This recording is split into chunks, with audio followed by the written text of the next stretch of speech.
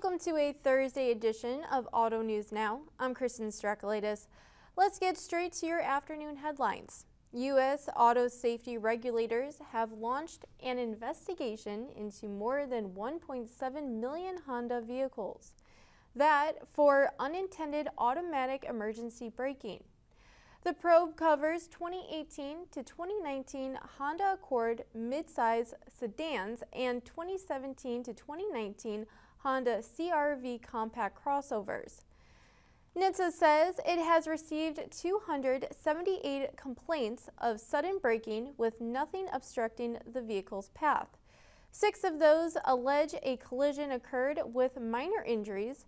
The complaints say the braking happens without warning.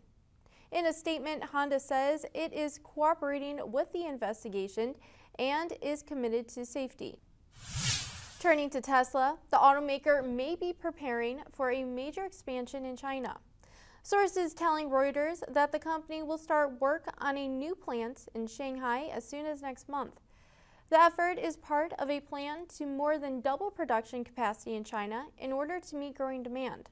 Tesla currently sells China-made vehicles domestically and exports them to various markets. If the expansion goes forward, Tesla will have the ability to produce up to 2 million vehicles per year in China. Mercedes-Benz is looking to bring its Level 3 autonomous driving system to the U.S. this year. The move comes after the luxury automaker won approval for the technology in Germany last year. CEO Ola Kalinius says Mercedes has been conducting tests in the U.S. and talking with authorities.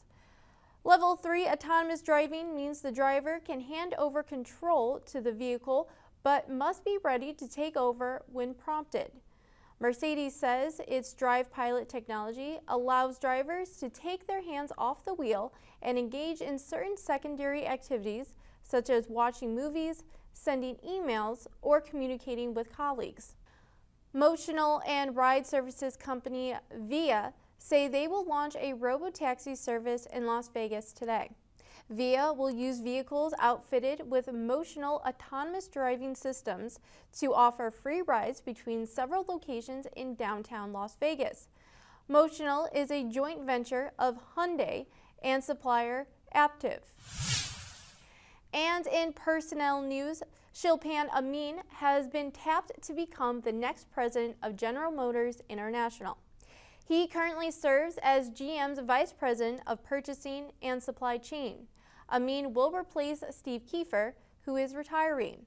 The 58-year-old Kiefer has spent 4 decades with the automaker.